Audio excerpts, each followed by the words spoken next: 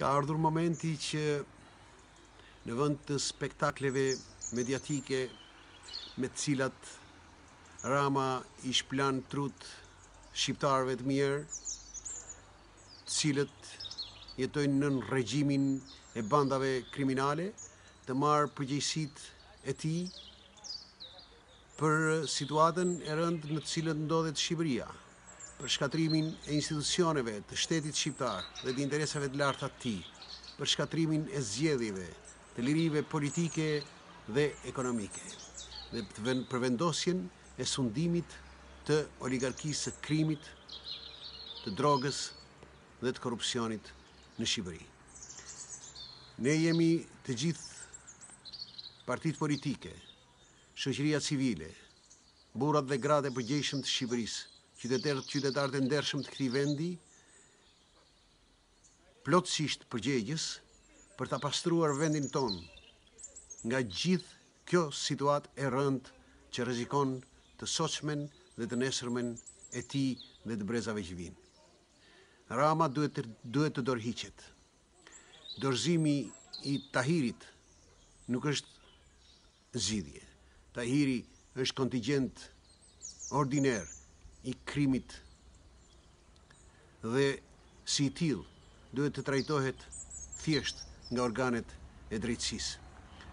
Zgjidhja i përgjigjet ftesës së Partisë Demokratike për të krijuar një front të përbashkët të gjithë partive politike, organizatave jo qeveritare, qytetarëve, inteligjencës, njerëzve të përgjegjshëm, njerëzve të mirë të këtij vendi, një front të përbashkët i cili duhet të imponojë largimin përfundimisht nga qeverisja të kriminalëve, të drogës, të korrupsionit dhe të gjitha krimeve të tjera.